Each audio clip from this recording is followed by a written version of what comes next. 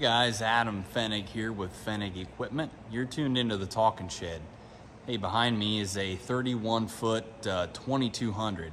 The 2200 is a popular tool that we've been talking a lot about lately, mainly because of those black upright pieces you can see. Those are the hydraulic shanks. I'm going to turn this camera around. We're building this tool in the shop right now. We're going to dive in, show you the shanks, show you how they work. And in the meantime, check out some videos that I've done of this thing running in the field to show you what the shanks are doing. So I'm going to jump down, turn it around, and we will talk about this 2231. So you can see we've got the 22-inch 5-bolt hub assembly here. That's the independent coil. That's the magic coil that gives us that jackhammering effect that I always talk about in all these videos. But let's focus in on this hydraulic shank machine piece of it. Here's your cylinder. This shank is adjustable. You can change your depth here, but mainly your depth is in relationship to the complete depth of the tool. So raising and lowering the tool is your main depth adjustment, but your max and min options are in those holes. So that is what the point looks like.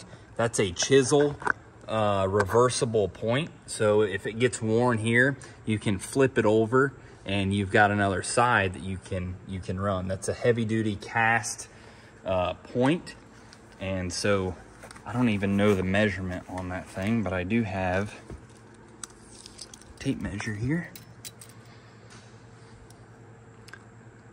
Looks like it's just a tick over 2-inch width point, maybe right at 2, depending on where you're measuring it, because up here it's about 2.5. But what that point does going through the field is amazing. Of course, you don't have to run that thing all the time. You can hit your hydraulic lever, drop them whenever you want to run it, maybe a high traffic area, maybe a tight spot in the ground, and you can raise it up for the rest of the field. Sweet feature that they're putting on a lot of these is this hydraulic fore and aft. So you don't have that hard to turn turnbuckle anymore. You can do it now with a hydraulic lever. That is pretty sweet. But yeah, we just haven't got this tool quite wrapped up yet. Thanks to the crane, the guys lifted these coils up into these housings here today, and they're working on getting the rear harrows and baskets on right now. So here they've got the crane hooked to this set of harrows.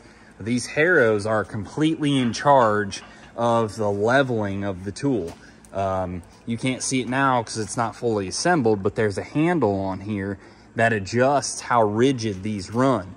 The more rigid they run, the tighter they're going to be on the ground, the more aggressive they'll be, and the better they will level.